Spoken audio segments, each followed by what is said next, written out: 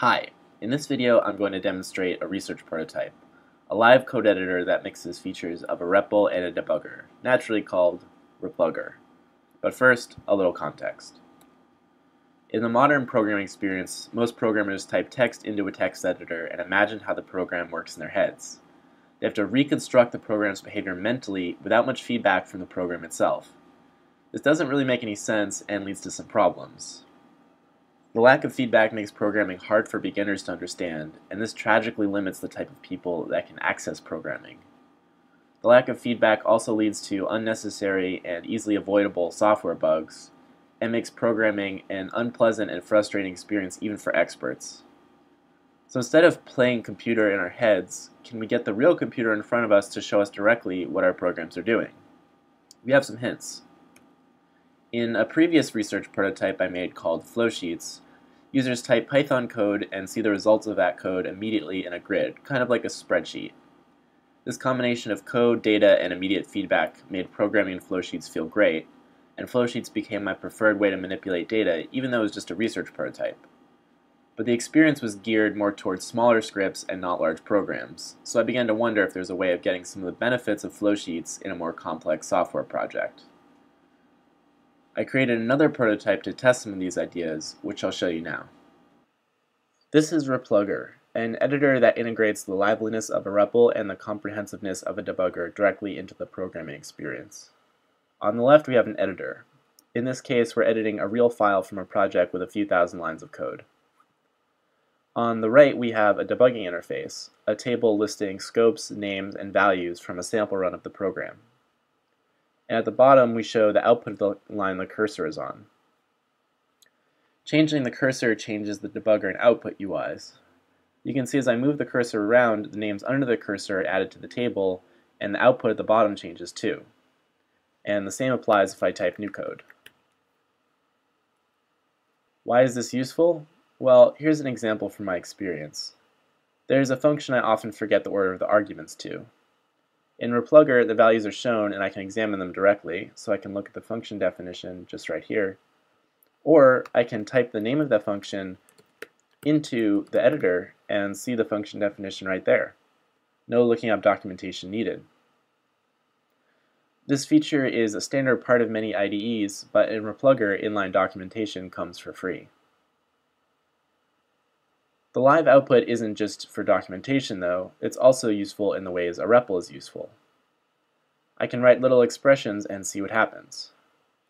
For example, in this program there's a grid and I want to see the grid's height. I can multiply the number of rows in the grid by the height of each row to see the total height of the grid. And I can change the values this expression depends on and see how that affects the grid height.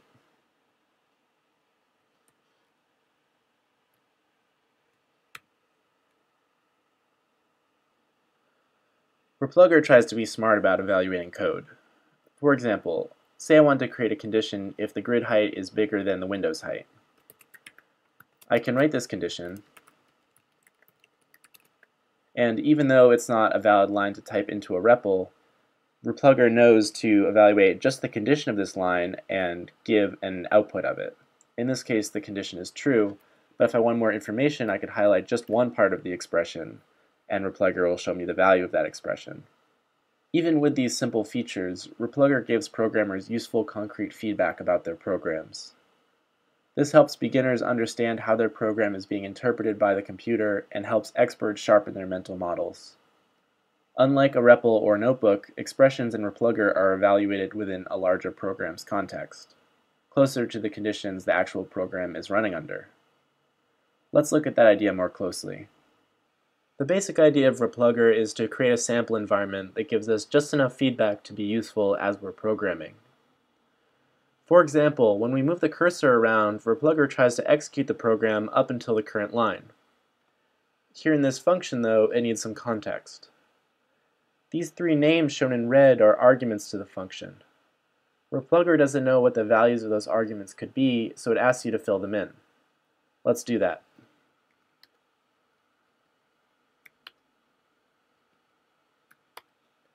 They turn yellow to indicate that they've been modified. Once the arguments are filled in, the function's behavior can be explored using the output UI.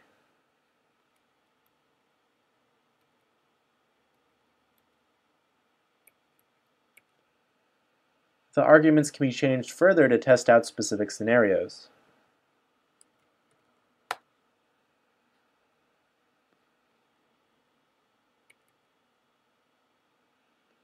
And these arguments are saved in the editor so that they can be reused when returning to the code later.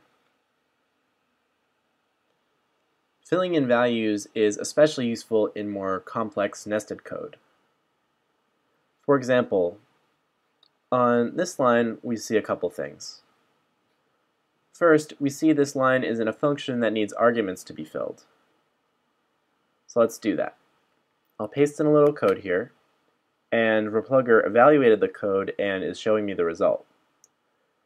I can click back on the value to see the original expression and to change it if I want. Next, we see an error on line 139. Looking at that line, we see that this code expects resize drag to be non-null, but here we can see that it's null. So what happened is REPLugger ignored this if statement to try and run this code, but it created an error. So what we can do to remove that error and give us live feedback is we can create an overwrite. So the way that works is I can click this add name function in the dropdown, say I want to overwrite resize drag, and overwrite it with a new resize drag object. What this does is create a new entry in the table that overwrites any previous values of resize drag, but only in the context of this scope. If I navigate out of the scope, the overwrite disappears. Overwriting is useful in creating specific system states so that certain parts of code can run. In this case, we have enough context to modify this part of the code, and we'll have live feedback as we do it. We can see that all the expressions that relied on resize drag now have values. These overwrites can be saved and used later too. I'll save this one and name it, well, we'll name it default. And so if I change this value to something else, I can get back to the overwrite that I just made and saved by clicking it here in the drop-down menu. You can imagine overwrites being useful for teams of programmers. If the overwrites were saved in source control, then any team member using REPLugger could use overwrites other programmers created to get live feedback as they program. Shared overwrites would also have the added benefit of giving programmers unfamiliar with a piece of code some context about what states the original programmer expected the code to run under. Finally, REPLugger also supports overwrites as a way of quickly and fluidly creating and validating experiments. Earlier we tried changing a variable called cell height directly in the code, but say we want to experiment with that value while we're in a completely different place in the code to see what happens. What we can do is we can edit the value directly in this table. The value will be overwritten temporarily, and anything that depends on that value will be updated accordingly. You can see the height variable down here changes as I change cell height.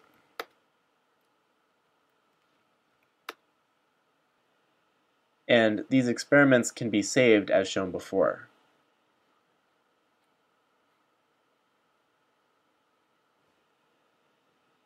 A lot of what makes programming hard, especially in big systems, is that there are so many different states a program can have. REPLugger gives programmers the ability to quickly modify these states directly and see what happens. Intuition is one of a programmer's best friends, but intuition works best given feedback and a low barrier to experimentation. So that's REPLugger. I think it represents a scalable live programming environment that could be useful for both beginners and experts. In particular, I think the introduction of actual program data into the programming experience grounds understanding, making it so programmers don't have to imagine what the program is doing in their heads. As I said, REPLugger is a research prototype, which means I built it to demonstrate the idea. It's not a production-ready system and would take a lot of engineering to get to a usable state. Unfortunately, I don't have the time to do this, but I think it would be worth the effort if someone did. If you're excited about turning REPLugger into a full-fledged project, I'd love to talk with you. And if you're interested in the future of programming, you might be interested in my newsletter, where I send out very occasional emails about my projects. There's a link to it in the description. Thanks for watching.